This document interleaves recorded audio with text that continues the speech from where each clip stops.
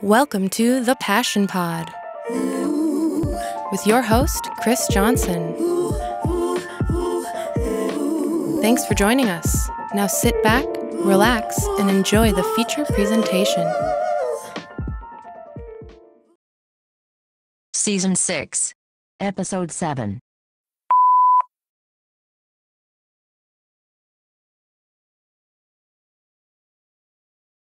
Welcome back, friends. Today we are in Hollywood, California, chilling with a social media prodigy turned businessman. I've talked about the power of social media quite a few times before, but our guest today is the best example I could possibly hope to meet.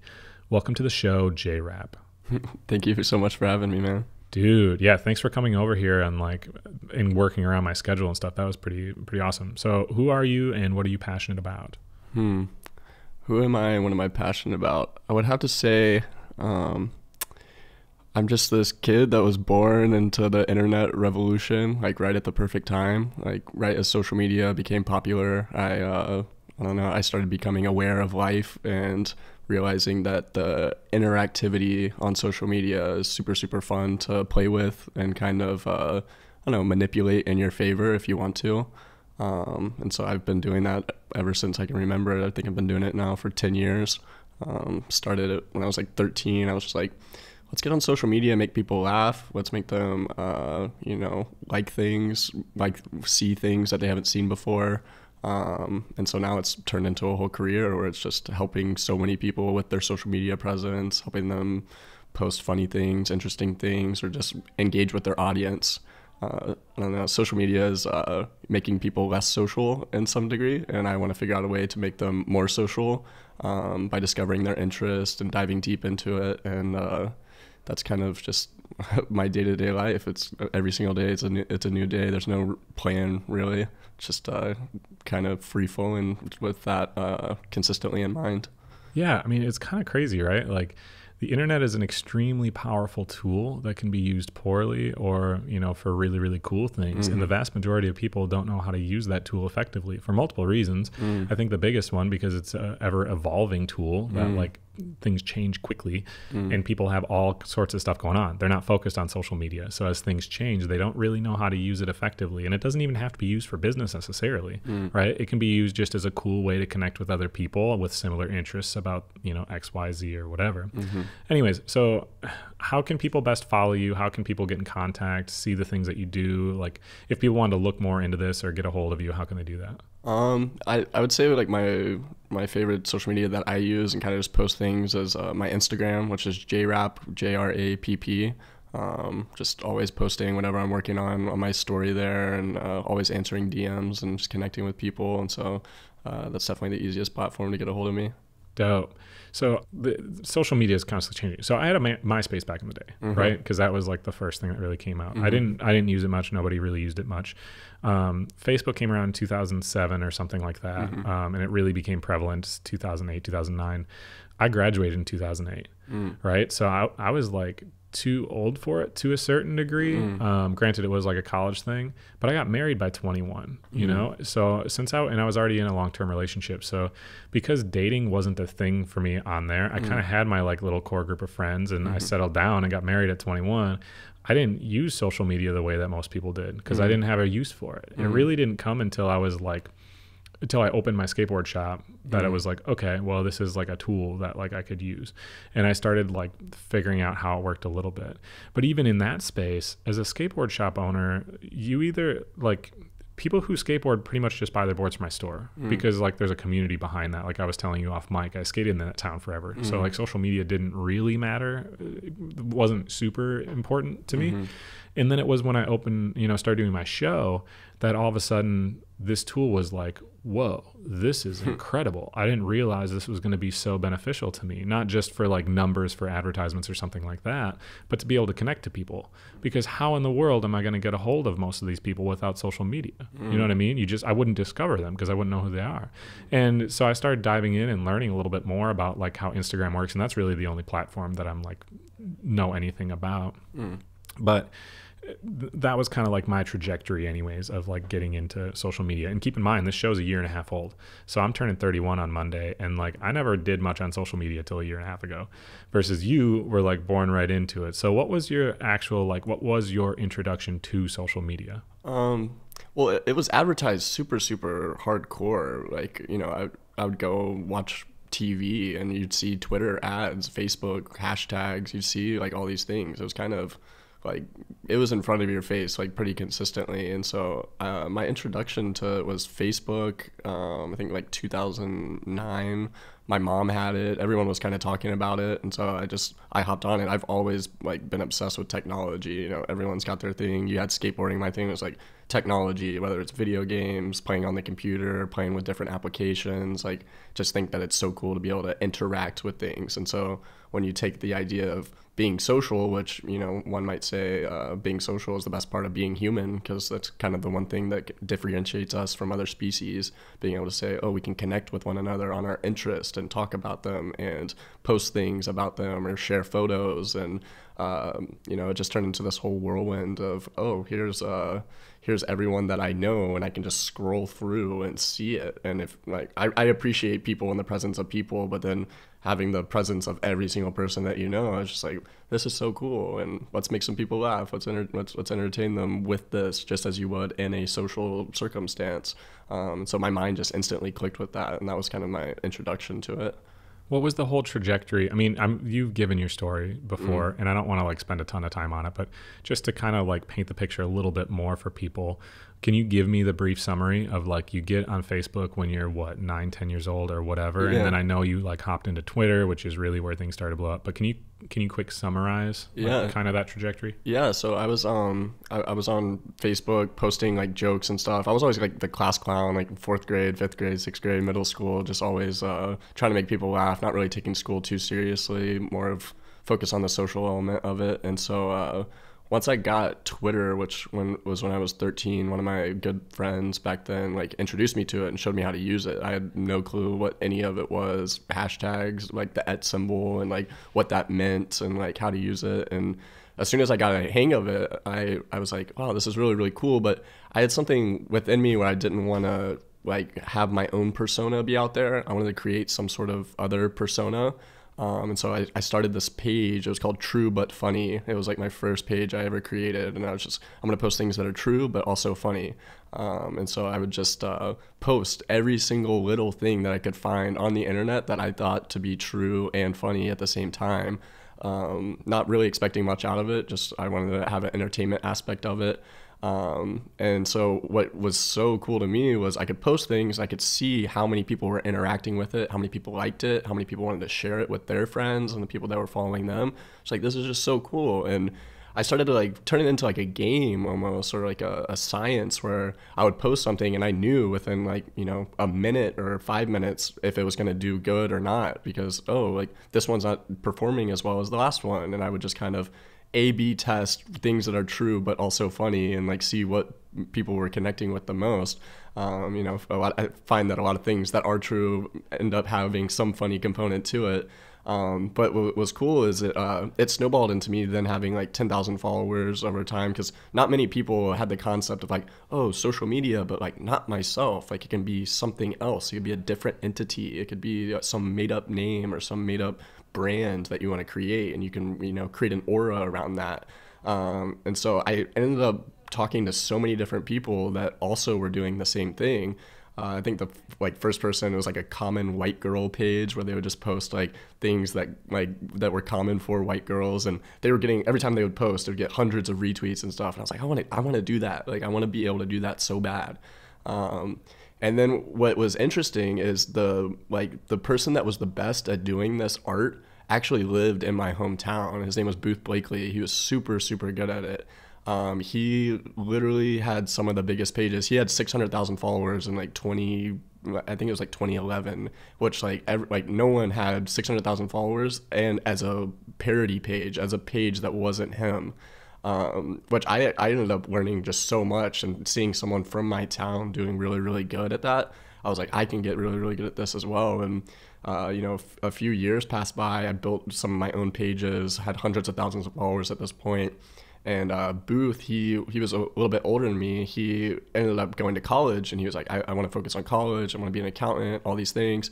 This dude at that point had millions of followers, but he was like, could you manage these things for me? Could you, like log in and like do that? I was like, dude, what? Of course. Like, this guy's got 2, 3, 4 million followers, and he's just like, here's the password, log on in, do it. And what I found is I'm really good at logging into the like other pages and making them go way up as fast as possible, because if I have an obsession for the stats, I'm gamifying it, and I also love making people laugh. It's like a perfect cocktail. And so I ended up like creating I think 30 different pages, where some of them were around fashion, some of them were around sports, music, every single thing that I was interested in. I would create an entity around that and kind of growth hack it. I would, we would call it retweet for retweet. So I would retweet 3 of your tweets, and then you would retweet 3 of mine on your page. And then I would gain some followers from you, and you would gain some followers from me. And it was really, really cool. But then what was amazing was you start making money with it, and it's like, oh, now I'm like, I'm 14, 15 years old, and there's an opportunity here to post links and get paid every time you get someone to click that link. Which is really, really cool. And I could watch in live time my dollars going up. Each time I get a click, I get a cent, 2 cents, 3 cents. You get, tens of thousands of clicks each day. It starts to really add up. So it's like, now I'm influencing people and making money. Like, this is crazy. Like, and it happened very, very fast. And like, everyone in my hometown was like, what is this kid like up to? He's very passionate and loves it, and he seems like he's very smart, but like, what is going on? And I was just like, didn't even know how to explain it. I was just doing it 24/7. So how old were you at this point? And was that like very purposeful? And did you see it as like an entrepreneur? Like, do you see it as a business at that point? Or was it kind of just like, money's coming in right now, but I still want to go to college to go do, whatever, like your other friend was, you know what I mean? Because some people, when they see an opportunity like that, it like clicks, and they're like, okay, now this is what I'm going to be doing for however, you know what I mean? Was that kind of the mindset? Yeah. I mean, I had an idea that I wanted to do something within that. I actually was going to go to college for social media marketing. And what I realized was I'm actually really, really good at social media marketing. Like, my GPA was really bad in high school. I think I had like a 2.2, 2.3 GPA, because I was more focused on these accounts than any other thing. I was on the basketball team. I was focused on growing social media accounts, making money, and connecting with as many people as I could around the world. And I thought that was way more fascinating and fruitful for my time than anything else. So I didn't really, I saw it was literally just a passion. It was me wanting to do that consistently. And I realized, like, even though I had that 2.3 GPA, like, I got to speak at UCLA, which I could not have gotten into UCLA. You need a really good GPA in high school to be able to go to that school. But my passion for social media and doing it very consistently and helping a lot of celebrities gave me the opportunity to be able to speak at colleges that I would never been able to get into. So that's when it like really, really clicked for me, that I was like, okay, like, this is something, like, I can actually do this as a profession. I can talk to people and help them. I can just teach people how to use social media, not as a consumption machine, but as a productivity tool where you're building your network and connecting people together and just making amazing things with one another. Yeah. And so nowadays you like work for yourself, right? But at what point did you kind of decide, or maybe this never was a conscious decision, but at what point did you decide, like, okay, I'm an entrepreneur now. Like, this is what I'm doing, rather than just like wanting to get hired by a big company as their social media person. And then, you know what I mean? Because you can go either route with it, right? You can be independently contracted helping other people, but you're your own business, or you can be hired by Amazon or whatever. Well, actually what happened to me was so right when I graduated high school, I had been working with a lot of different companies in high school, helping them get traffic to their websites, sell products, sell phone cases, sell supplements, sell whatever like I could. And I got approached by this company in San Diego, and they said, hey, we would love to fly you out to San Diego. I've never been to California at this point in my life. So I'm like, yo, this is my dream come true. We want to fly you to San Diego, put you in a hotel, and just meet with you and see if we could like get some business going. Because we had been doing business for 3 years. I was running this page called College Student that my boy Andy Rexford started. And it was the strongest college page. Like, it had every single college student following it. and they were really trying to just connect with big audiences. So they flew me out there and they introduced me to this dude named Richard Hollis, who he's like the founder of this company, and he's a biotech entrepreneur. He helped create the IV drip system, or he was on the team to do that. He's always just been trying to use biology and technology to do things. And so when I met this dude, he's like this, super wealthy guy, and we realized like my understanding of social media is a form of biotech to a degree. You're messing with people's biology, or you're helping it, enhancing it, or making it worse. What are ways that we can take the idea of biotechnology and what I know and kind of create communities and grow things and enhance people's reality just as biotechnology does? And so they kind of just kept me really, really close. They're like, you can kind of have free reign here. You can help us with anything that you want. We're trying to build this social media platform that was like social commerce. It ended up not doing too well. But when I got to explain the things that I was good at and showed that I was reaching over 1 billion people a month across this network, they were just like, here, like, what do you want to do? Like, how can we do this? And I was like, well, I really want to start helping real people. I want to start, like actually not just creating fake entities and growing them, but like actually helping real people. And they're like, all right, perfect. And so like within like a week, I'm logged into like some big celebrities' accounts, and I'm helping them grow their social media following. And it turns out there's a huge need for it at this time. Like, this is 2016, and everyone was just like, log into my page. Like, everyone's just trying to get me to log into their page just so I can, really just run up their numbers and help them connect with their audience in a deeper way on social media. And I'm kind of like a method actor, I guess, where I understand them. I soak in everything they created. Why is this person so popular? Why are they so famous? And then now let me develop a voice. What emojis am I going to use? How am I going to speak to them? How am I going to promote this album using social media, different things like that. And so I ended up like leaving that company just because I felt that there was something more for me. I didn't want to build the app that they were creating. It was a social commerce app. I think it was a good idea, but it was just it was too ahead of its time. And sometimes when there's good ideas ahead of its time, it just it's tough to do. And so that's when I started my own company, where it was just Rapp Media. And I still work with them to this day. Like, they respected my decision of being able to leave, because social media is a 24/7, 365, always. And so to try to structure it as a 9-to-5 job, it's pretty much impossible, because it's really, sometimes you got to post at 7 p.m. on a Sunday night, or like different things like that, and that's the most important time to do it. And so like I had to reframe the structure of how I would work and what I would do every day. Why would I get out of bed in the morning? And it was just, let's use social media and help people. And I didn't even have a business mind. I still, to this day, I'm terrible at it. Luckily, I have a team of people now that help me like figure out how to make money and like make it like as much as I can. But really, I'm so in love with the concept where I consider myself more of an artist and not a business person. I'm more so finding people, collaborating with them, sometimes logging in on their pages, sometimes connecting them with a bunch of big pages so they can promote something. And now it's just, there's all these different ways for me to make money. And, thank God for the people that I have around me now that can help me like make it be a business, and I can still, be in my artist self, Yeah, I mean, how cool is it? You're basically a coach in a way, right? It's like how singers will have their, their vocal coach or something, their social media coach that helps them put their best selves out there to do things the most effectively. So going back, just because so for me, life was very, very normal, right? Like both my parents had government jobs. My mom was a teacher. My dad worked for the Department of Natural Resources. Very middle income. I went to a private Catholic school through 6th grade, and then middle school and high school I went to regular public school. I got like a 3.5 GPA or whatever. Everything was just kind of normal, exactly what you would expect. And then I went to college for business and dropped out because I was like, I don't need this to sell to people. Like, I can just do this already. And then sold stuff, worked for different companies. I worked for Hellsberg Diamonds for a while, worked for K Jewelers. I worked for Verizon Wireless before I opened my skateboard shop. But it was at that point when I was 23 that I finally was like, I'm going off of what the regular path is. It took me until that point. And I felt like I was young at that point to do that.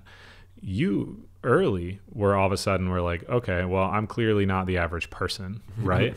What did high school, outside of like your social media, like things blowing up, How was high school then in that way? Were you like bullied by people because you were different? Would everyone want to be your friend because they were like, you can make my Instagram huge? Like, what was it like? Or did you, like, once you got that stuff with San Diego, did you just like stop talking to the other people around you? Like, what was it kind of like? So I had to use a VPN to be able to go on Twitter at school. So I would work at school. I would be on my iPad. Like I was living in the time where people had iPads at school. Like that was a thing, and it was normal to kind of have that access. And so, I bypassed the security network and be able to actually, post tweets online and different things like that. And I never got like bullied or anything. I was a very small kid. Like I was like 5'1", I think, my freshman year. And I went to a school where I only knew like 2 or 3 people there.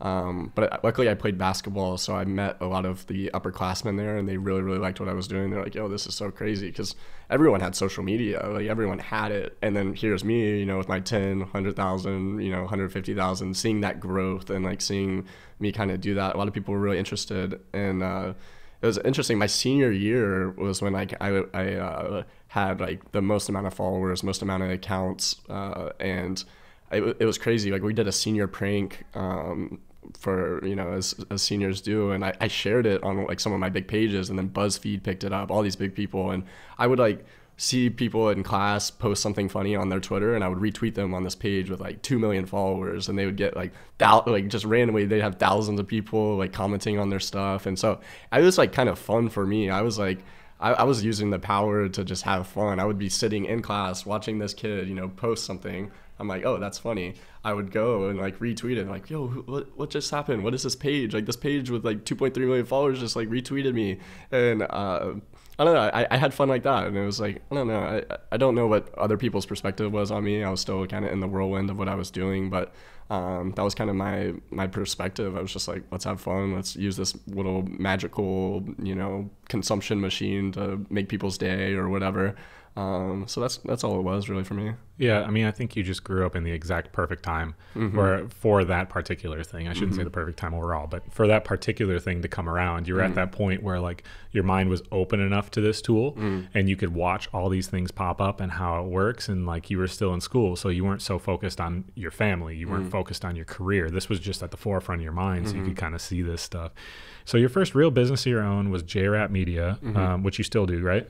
Okay, so a couple things. For one, can you explain it a little bit more clearly exactly what Rapp Media is and what you like, what its purpose is, what you're doing? And second, you're really young, but like on the trajectory of what you're trying to do career-wise, not life-wise, because we can get to that, and life will constantly evolve, and there's a lot of things we all want to do in life. Right. But as far as like the career path goes, where kind of on that trajectory are you?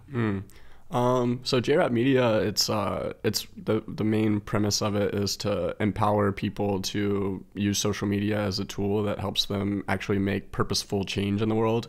That's really my main focus, and I found that there's a lot of people that want to be a part of that like mission as well. So I'm able to empower like different kids in college and stuff like that, giving them job opportunities to hey, here's everything that I'm doing. I've been doing it since I was 13 years old. It does make money, and it also does open up networking capabilities. And if you can really understand this stuff, like I want to empower people that want to work with me, and then also empower the people that need the service as well.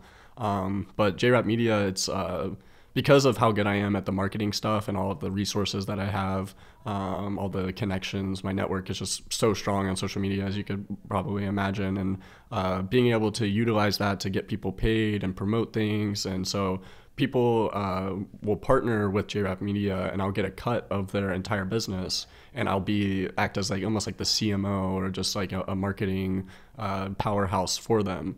And so like companies will we'll get to know each other. I'll get to know the owner of it. We see what they're doing, what their trajectory is, what they're passionate about. If it aligns with making purposeful content, purposeful music, purposeful clothes, whatever it may be, I can then say, okay, I can help you use social media to help it become more purposeful. And so that's where it's kind of turned into today. I'm just getting bits and pieces of these different companies and then giving them access to all the things that I have. And it's been working great. And I have people that I consider like my family now that are all, my music and tech family, where they're all amazing at technology and music at Integral Studio. And we're able to work with all of my favorite artists. I've worked with some of my artists that I've been listening to since I was 13 years old, and now I'm literally getting to work with them every single day, or getting to come up with concepts to help them push their records. And I'm like, yo, this is so cool.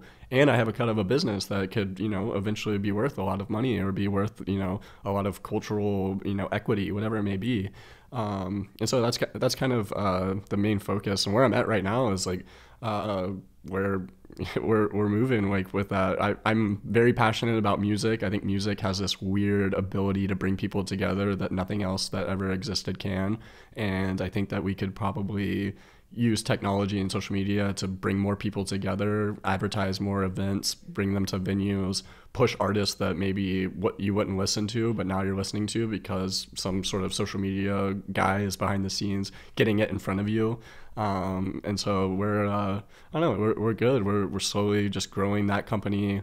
I have another one called Icon, where we're just helping people discover just different forms of entrepreneurship and helping them act on it instead of just saying, oh, go to school for it. Like, here is how I learned how to do this without going to school. And here's ways of doing it the most affordable way possible. Here's loopholes and being able to get access to classes that are super valuable to you. Here's books to listen to. Here's regimens on ways to wake up in the morning and spend your time. And like, there's I don't know, I'm trying to create this like understanding of what is valuable for you when you have this such a powerful rectangle in your phone or in your pocket all the time. Like what are you going to do with it? Are you learning? Are you just consuming social content? Are you just watching Netflix and being entertained?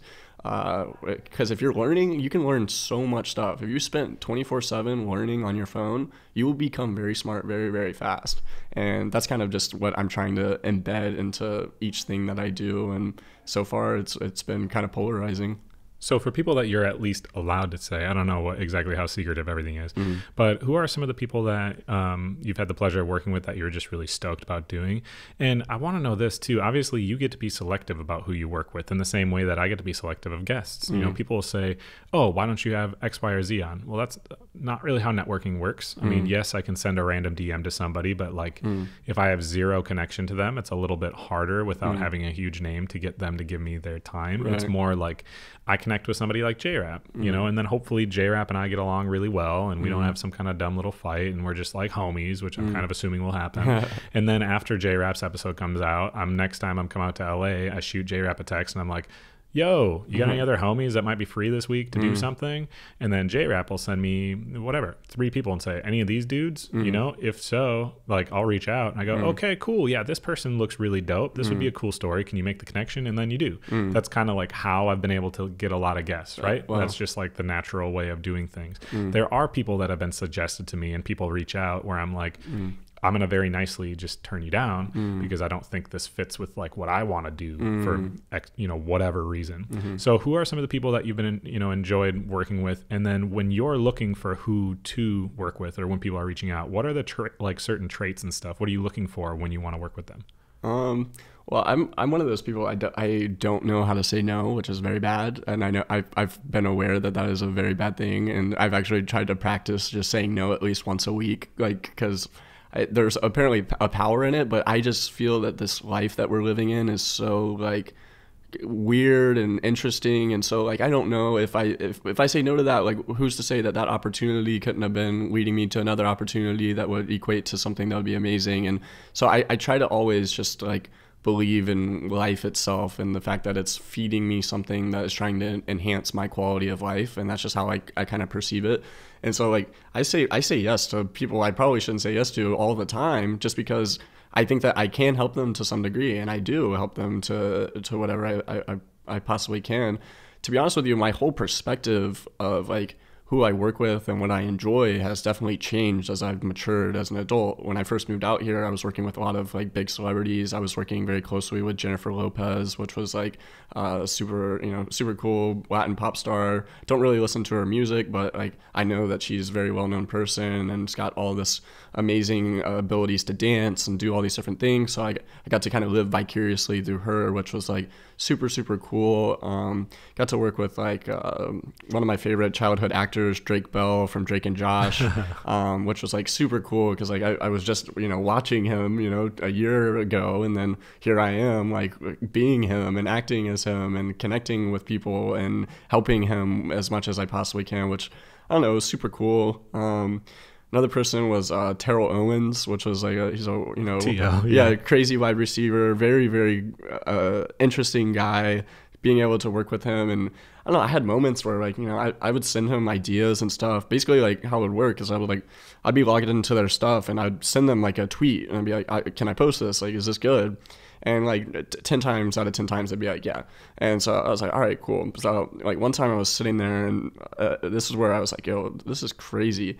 I posted something on his page because there was like this crazy play that happened and someone like copied his dance like after they scored.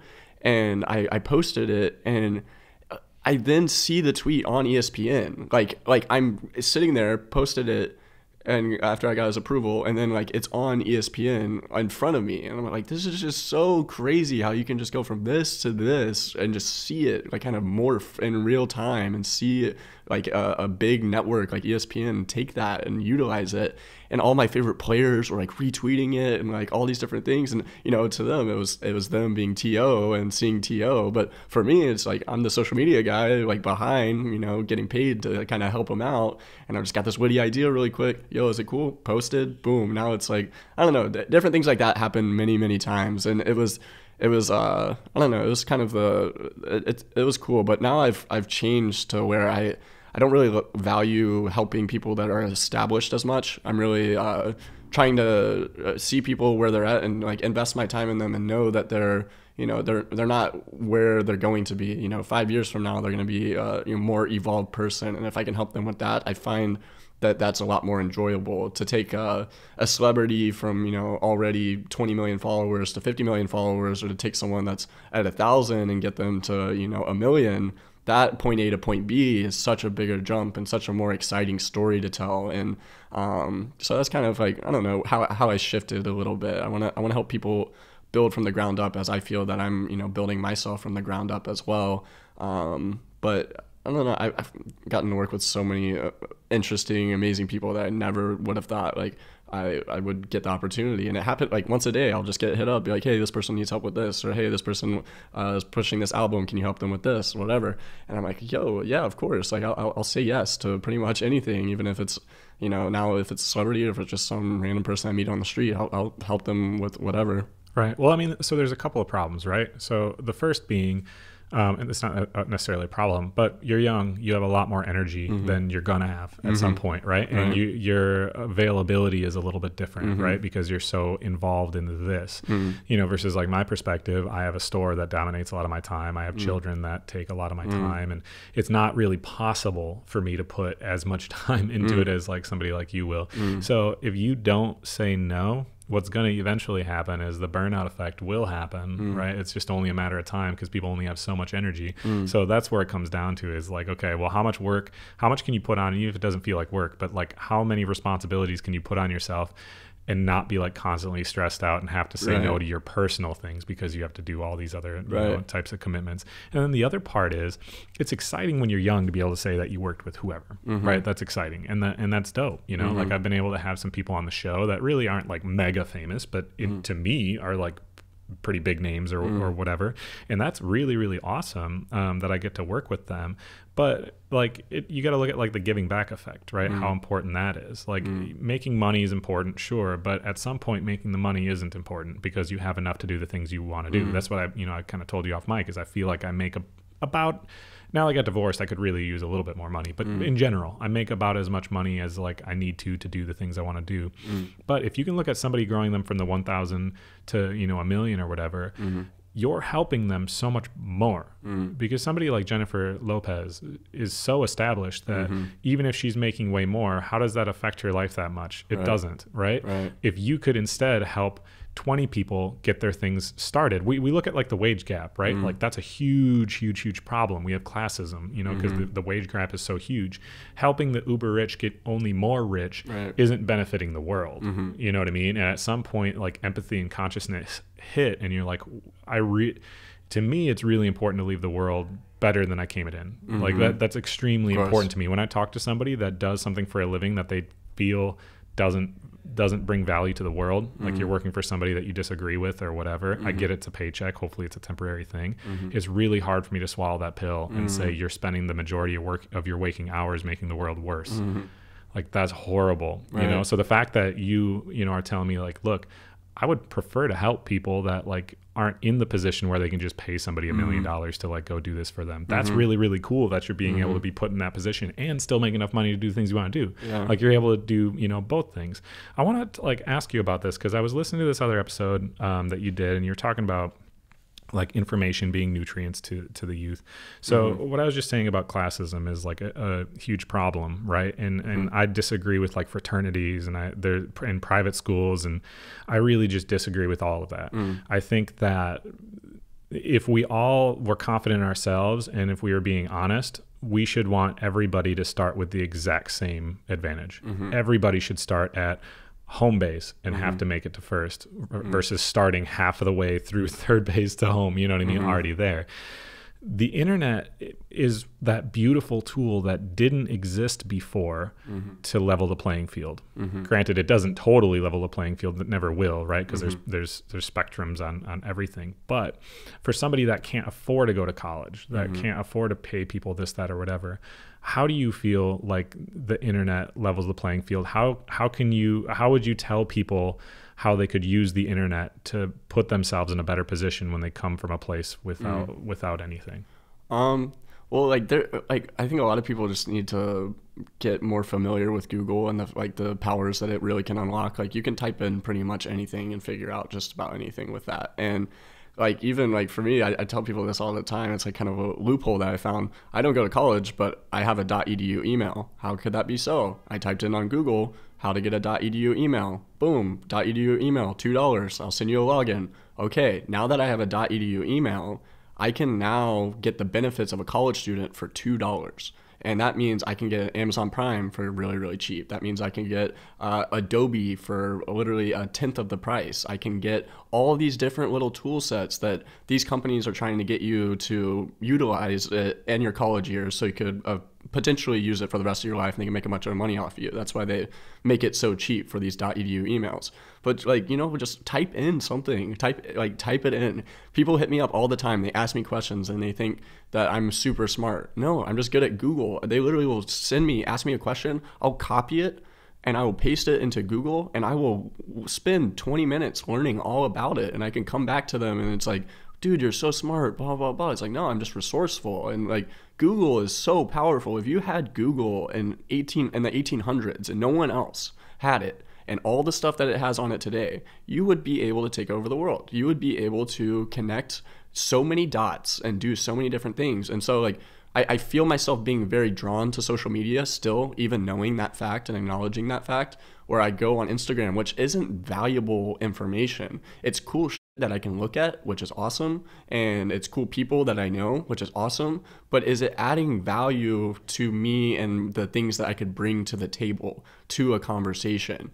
And I got that really like, you know, flipped a switch with me. And I realized like social media is like very sweet. It's like you don't want to eat sweet things all the time. If you eat sweet things all the time, you're going to have a bad diet and you're not going to be able to operate properly. If you're just eating artificial things and seeing those things over and over and over again, it becomes very repetitive. But if you can say, this doesn't taste as good, this reading, learning, watching educational YouTube videos doesn't taste as good, doesn't feel as good.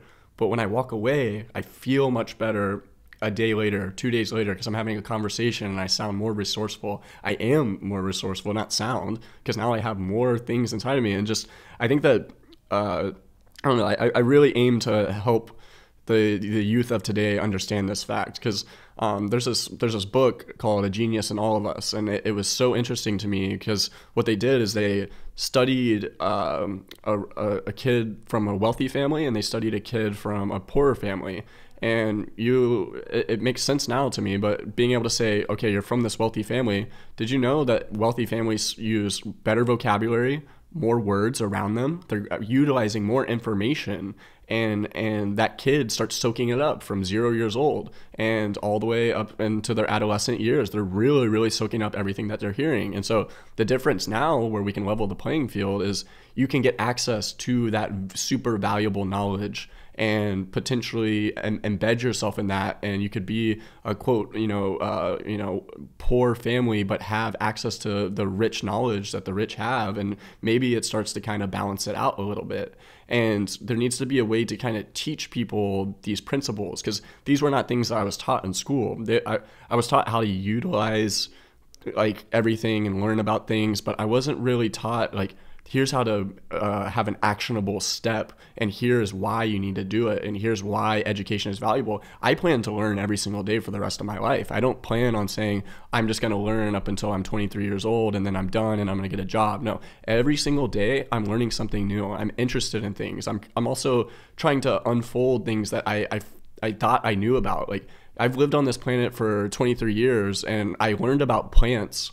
Like, plants are like super, super cool. I learned about them in school, but I didn't really understand like, hey, like there's an interconnected ecosystem of plants that are all feeding and connecting each other. They know when another plant needs help. They're connected within their roots. And then I think, like human beings and their consciousness, is it interconnected within its roots? My roots, where I'm from, your roots, where you're from. Can we connect and transfer information back and forth to one another to help each other grow and enhance our quality of life? Absolutely. But with like social media and the internet, it potentially could mute that ability, or it could spark it and put some steroids into it. Because now it's like, I know everything about your interest. Like, we can have such a valuable conversation right now because of the amount of time that I've been spending, learning instead of just consuming things. And I like to ask people too, is like, can you tell me one thing that you looked at on social media a week ago? And, they kinda, maybe, but I could tell you a bunch of things that I learned that I spent, 10, 20, 30, 40 minutes looking at. I could talk to you about it all day. And so that's where the difference comes. And that's where, then you're going to start, spilling out to me what you learned. And like, I think we got to figure out how to make this be like a globalized like understanding. Like, let's use the internet to literally interconnect with one another through our conversations and our interests, and maybe we start to level the playing field a little bit more.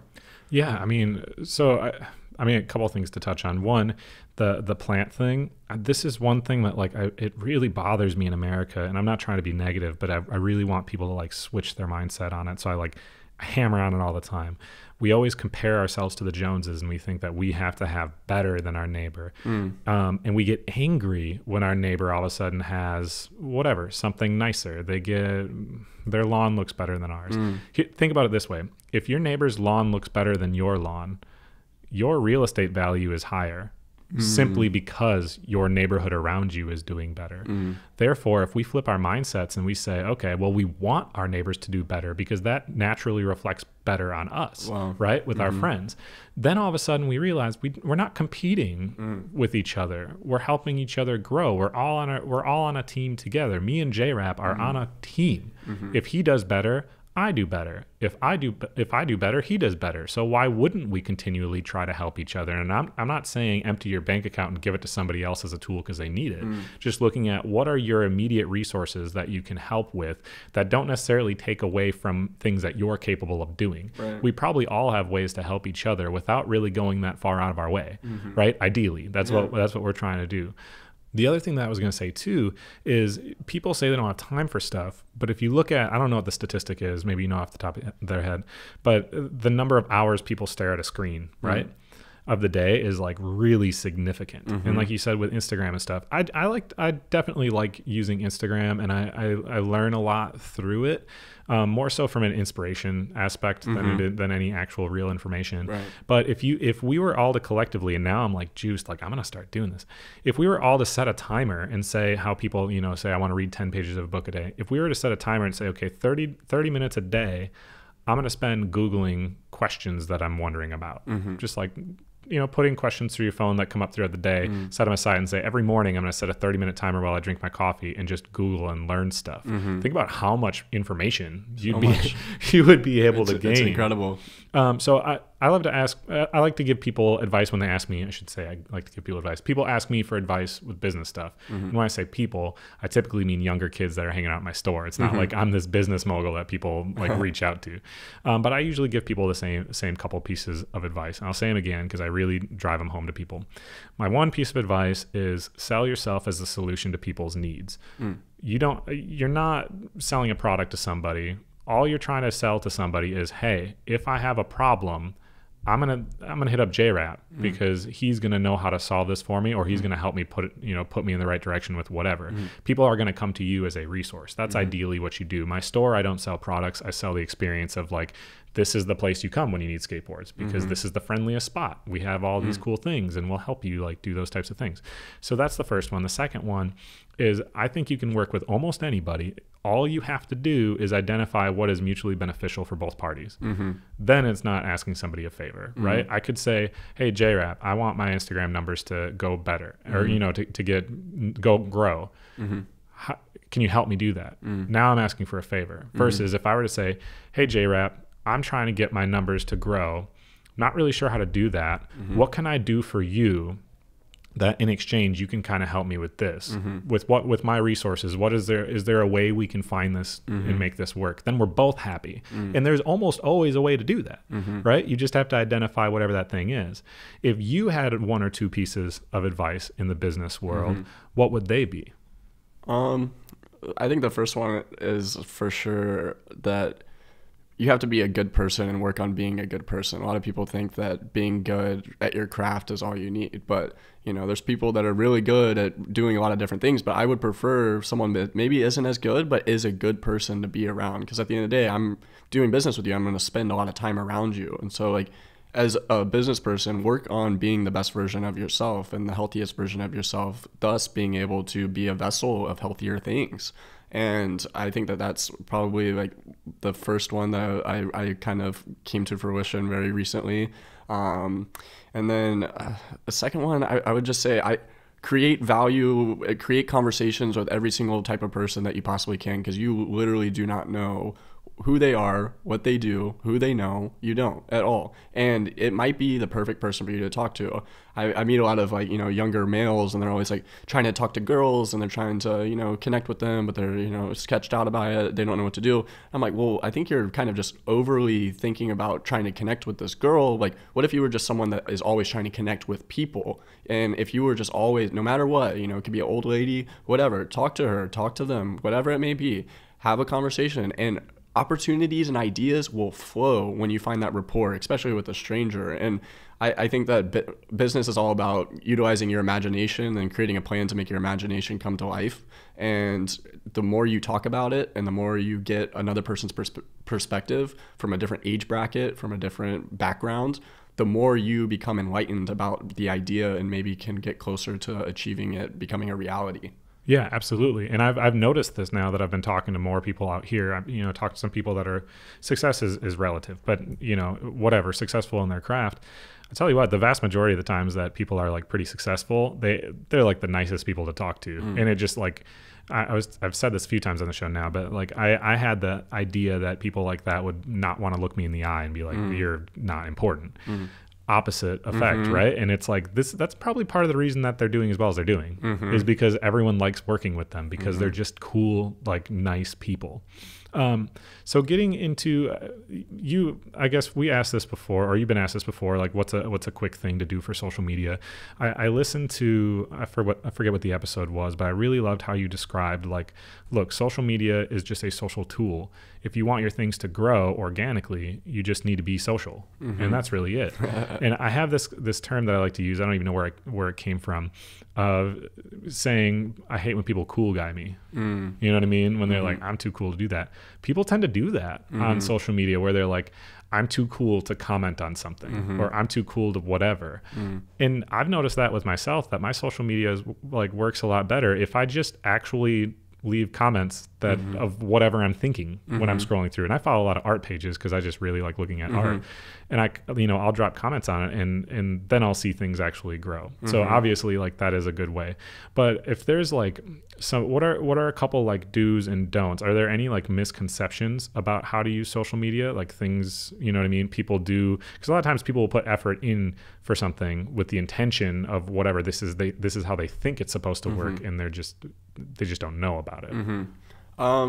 Well, so I like to take the media part out of it and just like becoming social, you know, so you go to a party, there's a bunch of people there. How would you be able to get that crowd to want to look at you? And most of the time it's having an entertaining conversation with people and having a genuine entertaining conversation with another person. And I think the same rule applies to social media, where it's like, I want to have a genuine connection with you, and that's actually true and that's definitive.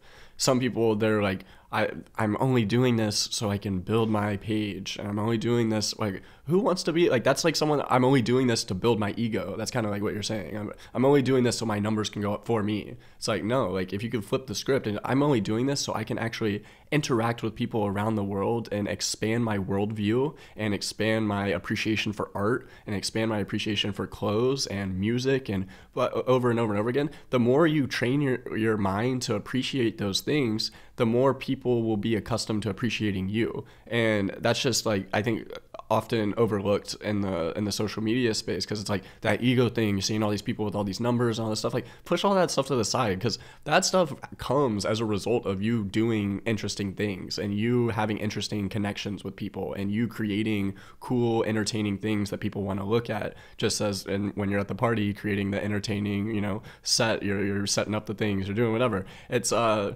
don't know, that and it's as simple as that. And also, if you really want to get into it, like, use Google to study like what makes people social, what makes people closed off, what makes people want to interact with you. Like, type that in. Like, when people like assume that they know, but like, yo, you can type it in. There is like a science to this. Like, there is a real truth to ways that you can interact with people and get the most out of the situation and enhance both of the qualities of life.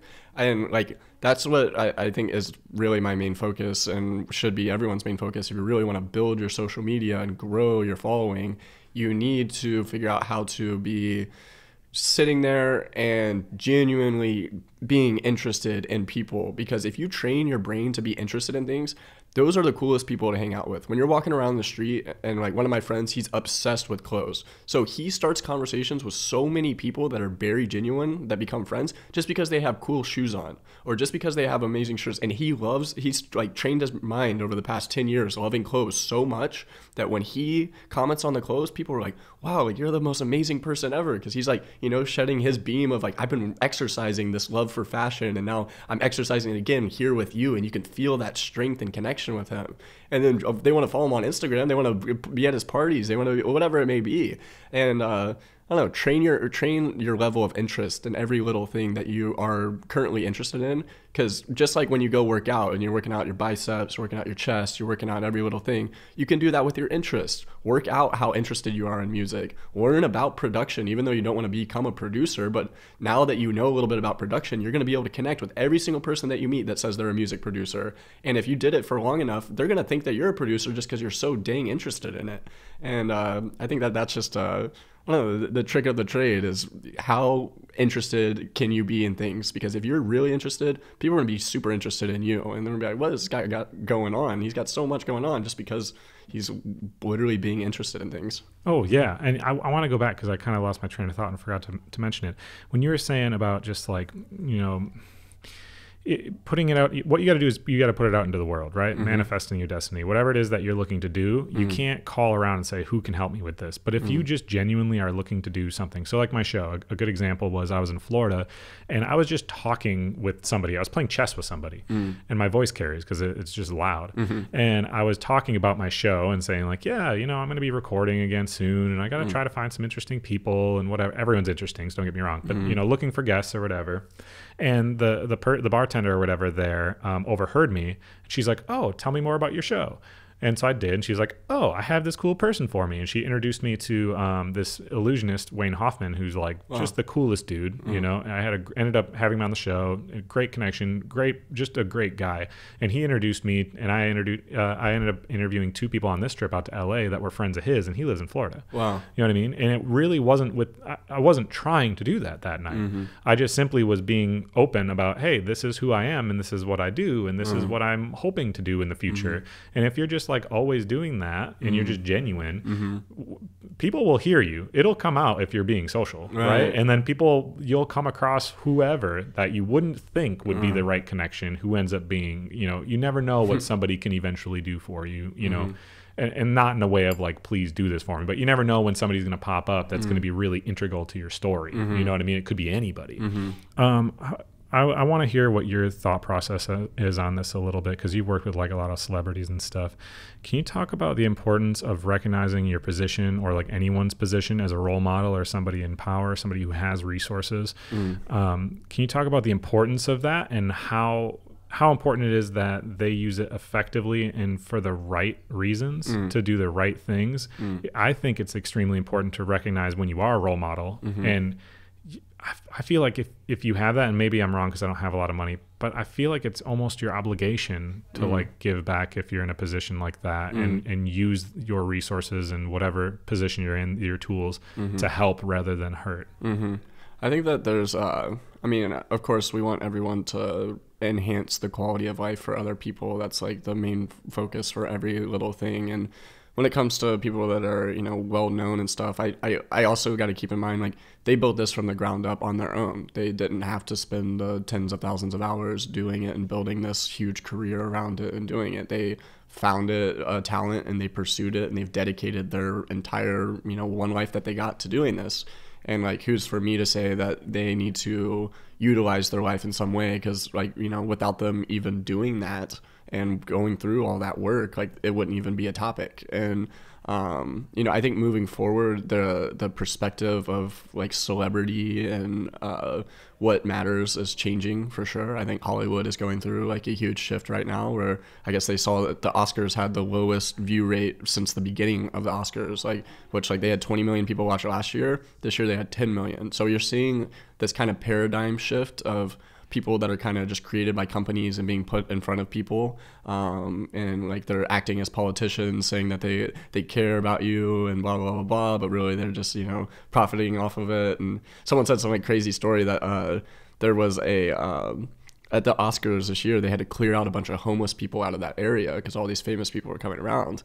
And I guess the best film was about a homeless person or something, like, at the Oscars, which is just like a crazy thing to me. I think that it's the paradigm shift of what people see as inspiring is changing. I don't think there's going to be any one person that you say, oh, we need to change their behavior. They're going to have to figure that out on their own, because they're going to see their influence kind of slowly deteriorate and go towards people that are more inspiring, more engaging, especially to the youth of the Gen Z movement. A lot of them are very environmentally conscious now. A lot of them are very health conscious now. And I think just because you have access to the internet, you're learning so much about these things, and you're learning what's BS and not BS. And I think that we just need to focus on helping our youth discover what really is valuable role models to have, not what does a big company think should be your role model, because that might not be what's best for you.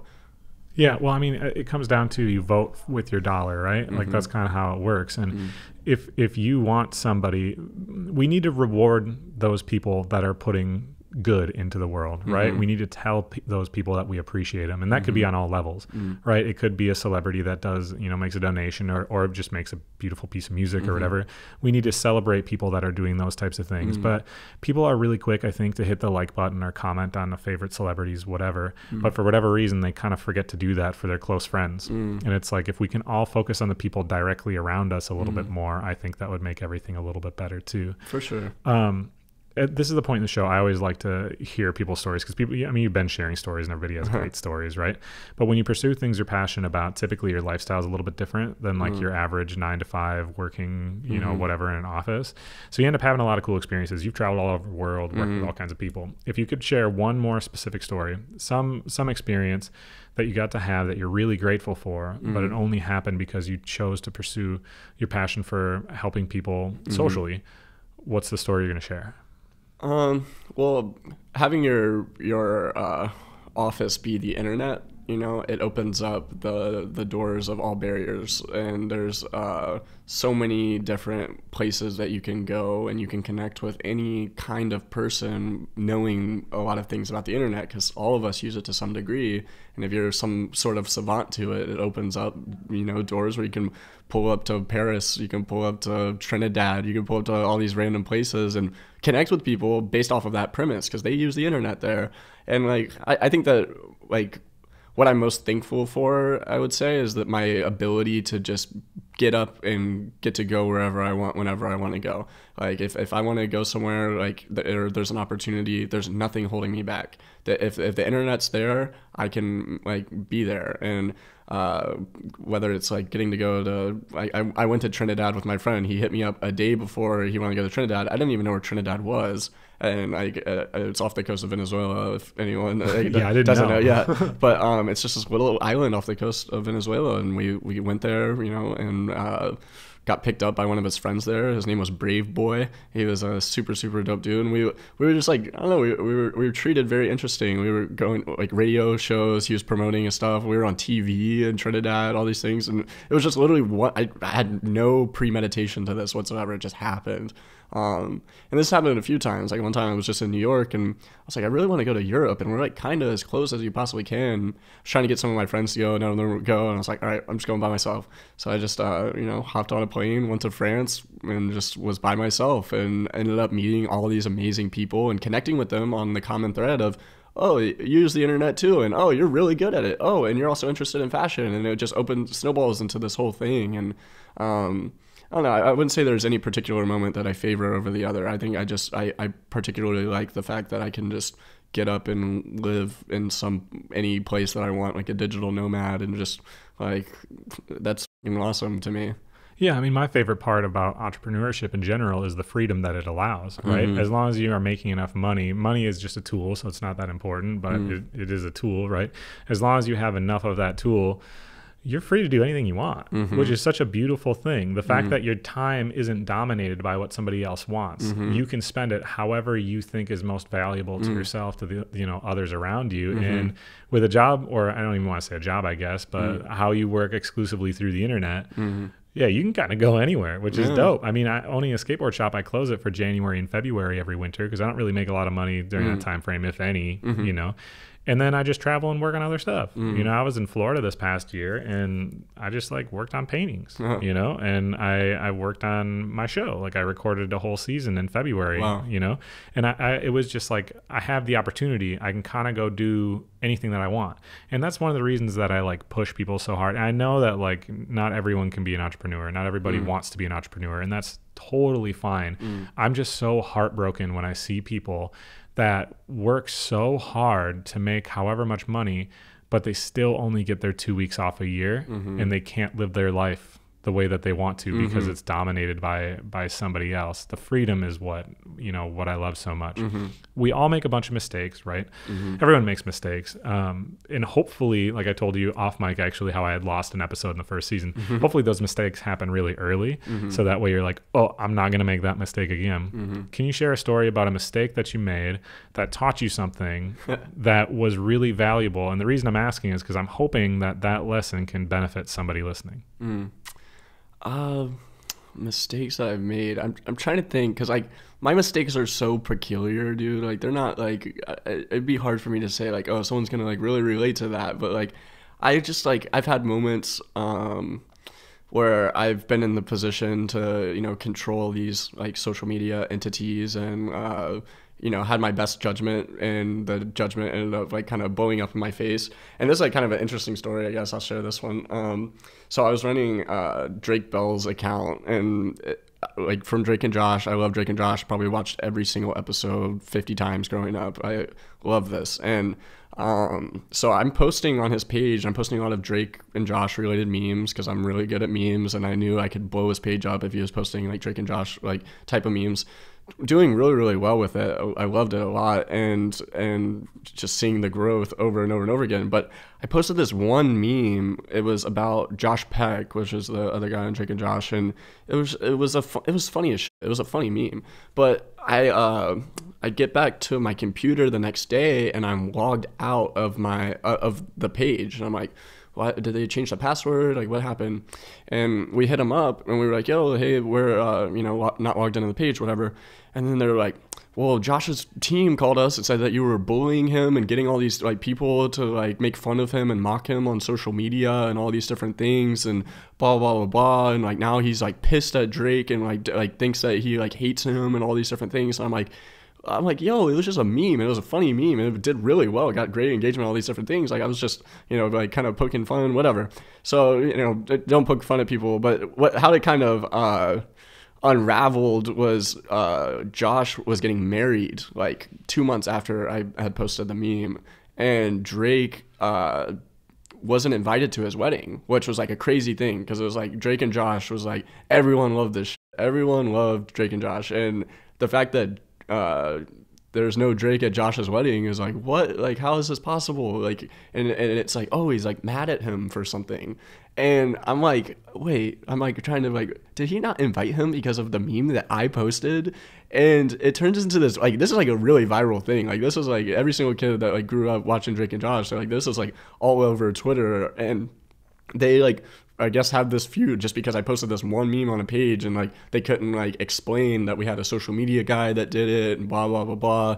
But it was interesting. They ended up making up at the VMA Awards. I think this was in 2017, and they were just like talking, and they're just like, "Hey man, like we're friends again, blah blah blah." But like just like tell people on the internet to be nice to me, like, please. Like, it's just like, that's all. Like, I like, and she's like, dude, it wasn't my fault, blah blah blah blah. But me just watching my like childhood heroes I've been watching my entire life, and like enjoying the moment of being able to, you know, collaborate with them and help them and do these different things, and then watching this whole viral thing unfold that ended up being like beneficial for both of them, I thought was just I don't know. It was a crazy story, and what ended up happening too is now they both love posting memes and like kind of jabbing at each other about it and different things like that. And I'm like, God, like I was just ahead of my time with this thing and like seeing it, but like it really did hurt me because I literally felt like I had my childhood heroes, and I messed up their relationship.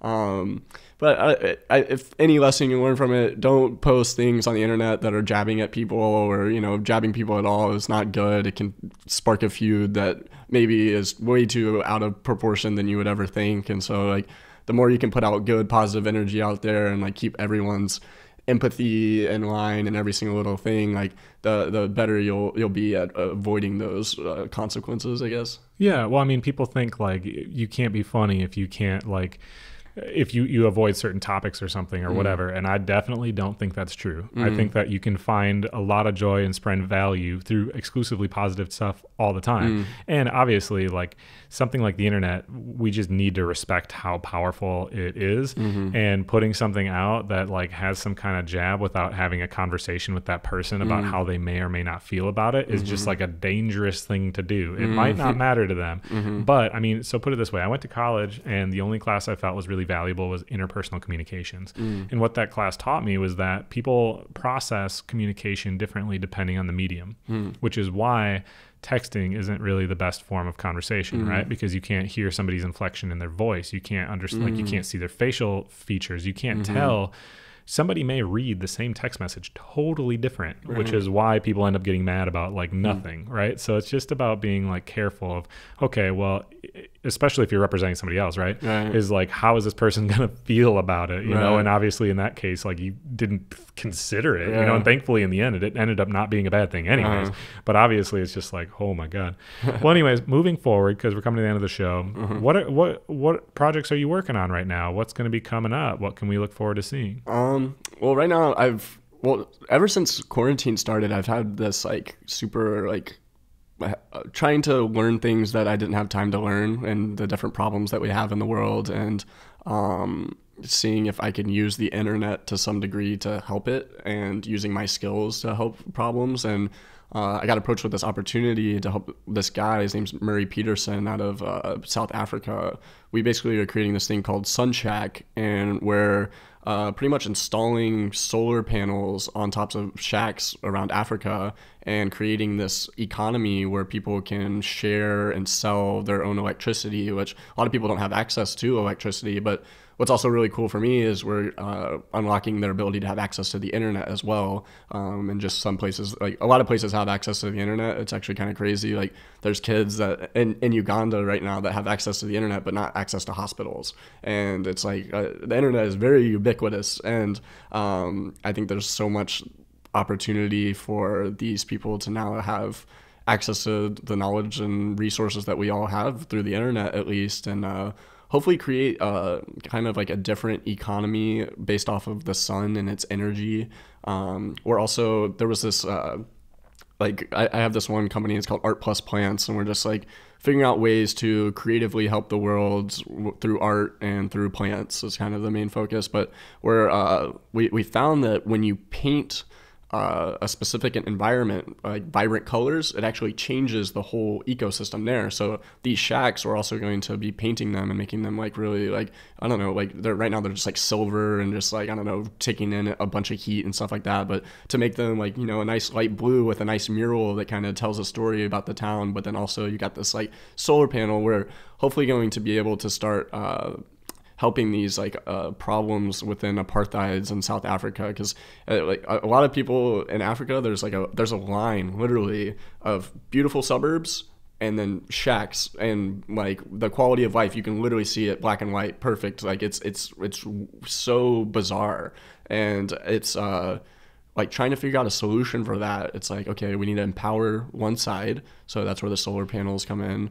You know, we need to get them creative and figure out a way to maybe eventually like get some sort of like garden that like has that like middle, there's literally a middle apartheid, and it's like, what if there's a garden in between there and people are eating from both sides, and it starts to create a community or something like that. So yeah, it's just Sunshack, be on the lookout for that. It's going to be a really, really cool project that I hope expands into more areas outside of South Africa. But being able to get the blessing, we got our a referral letter from the city, so they're like all cool with it and saying, all right, go ahead, get started. So we're going to set them up and turn into this whole, you know, commodity exchange through to the sun, which I think is just dope.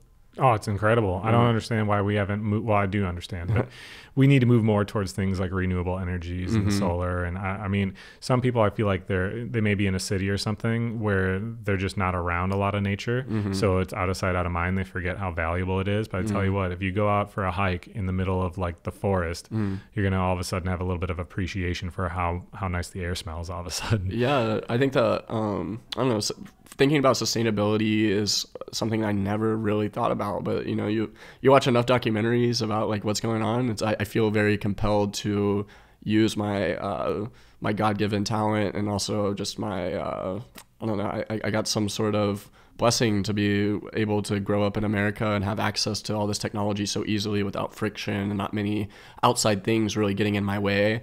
And I'm aware of that, and I want to be able to utilize that to actually make some sort of change in the world, and not just make change for myself, being money and different things like that. Like, can I use what I got to help other people, like kind of level the playing field? And so I'm always just trying to come up with different ideas and help people. And these opportunities come because I literally will just donate my time and my resources. I'll build the website for the people without them even asking, and I'll create it, and I'll make it as amazing as I possibly can, and I'll help them market it and introduce them to other people. I'll like harness the power of the internet to really help people. And any problem that you could possibly think of, you could probably come up with a solution. No matter who you are out there, like there's a super huge opportunity for you to say, oh, there's a problem here, like let's try to fix it. Let's use the internet and try to learn what's going on. There's someone out there that has created some sort of technology that you could figure out how to connect it to that place and it helps them, or some sort of way of living. And I don't know, I also just like Africa, a lot of different places, seeing the quality of life there, and then also seeing the quality of life in places like, there's these places called blue zones, and blue zones are where people live very long and they live very healthy lives, and it's because they have a sense of community, they have the right diets, they live in places that are very nature based, and so these people are living to 120 years old. And I see people on the other side of the spectrum where people are dying at 13 years old. It's like, where can we take the truth of blue zones and mimic that and paste that into places that are missing that? So I'd say, there's blue zones and then there's red zones. The red zones, like, just say it's very hot and it's killing people very fast. In the blue zone, it's very cool and everyone's just living and vibing. And it's like, can we figure out a way to kind of make this whole world a blue zone? And what are the steps that we can take? And you literally just have to start at a small sample size. You get 20 shacks and can prove that you can do it there. Maybe it'll expand to a whole different, type of economy, a whole different type of, enhancing the people's quality of life here. Because it scares the shit out of me looking at this like climate change stuff, looking at just the fact that we live in such an opportune time where we can do whatever we want and we can have as much fun as we want. But if we do it like this for much longer, it's not going to be, anyone else is not going to be able to do that. And I just think that we've got some opportunity here to really make some stuff shake. Yeah, absolutely. That's awesome. Usually I end the show by asking the guests to say, how can people best support you? Obviously, you just want to support the world. So, I mean, yes, a lot of times when I ask that, it's because people are just budding on something new, right? They have a new album. And if people listen to the episode and they're like, man, I like J-Rapp and I want to help with whatever. You're working on a lot of projects helping other people. If there was one call to action of either supporting you or a project you're involved in or a project you care about, what direction would you push people to go? Honestly, like, I just would love to talk to you. I've got time to talk to anyone and just figure out ways that I can, connect to you with some way of utilizing the internet in a purposeful manner. Or if you just are interested in getting into the world of social media or whatever, I'm really keen to the idea of helping people discover a way of becoming an entrepreneur. Maybe they don't feel like they can do it now. Maybe they feel like they're going after a degree in college that they aren't necessarily excited about.